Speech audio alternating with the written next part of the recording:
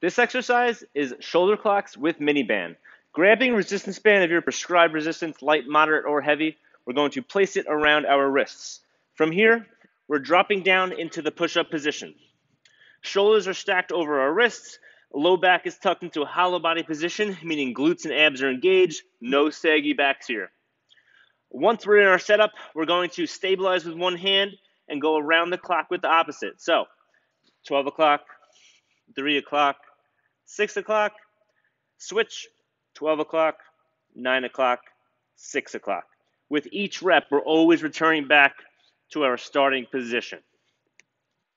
We'll perform this for our prescribed amounts of sets and reps. This exercise is shoulder clocks with mini band.